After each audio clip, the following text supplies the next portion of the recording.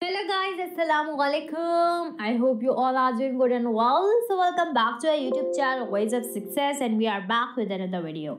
So Novak Djokovic will play against Tomas Martin Etcheverry in the round of 32 of 2023 Rolex Paris on Wednesday. So if you want to see the prediction, house versus comparison and preview of their next match, so stay active with us till the end. So first of all, we talk about Novak Djokovic's profile. His current ranking is number 1. He is 36-year-old. So this Serbian tennis player won 96 titles. This year he won Cincinnati, Roland Garros, Australian and Adelaide title, and his win-lose ratio 1-0-7 by 2-11. He last appeared at Davis Cup and won by Alejandro Davidovich Fokina. Now he will face off Tomas Martin Etcheverry. So let's go further and see his form. His current ranking is 31. He is 24-year-old.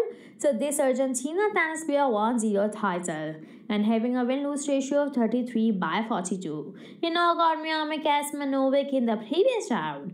So guys, what do you think? Can you win the third round or not? If you want to know about that, so do subscribe and like our channel. So let's go further and see comparisons of our two players. Djokovic carried prize money is $172 million, while Etcheverry prize money is $2 million. Djokovic ranking is number 1 and Etcheverry is on number 31. Djokovic won 96 titles and Etcheverry won 0 titles. Djokovic turned pro in year 2003 and Etcheverry turned pro in year 2017. Djokovic access is 6930 while Etcheverry access is 410. So further we see the house who had this will be the second meeting between them. So the house who had is 1-0 for Novak Djokovic. Their last match at Rome. So often also we conclude that Djokovic's performance is quite outstanding this year, so he has most chances to win. He has 96% chances to win. But what do you think guys? Who gonna win this round? Do comment and tell us. Till then, take care, Allah Hafiz, and don't forget to like and subscribe our channel Ways of Success.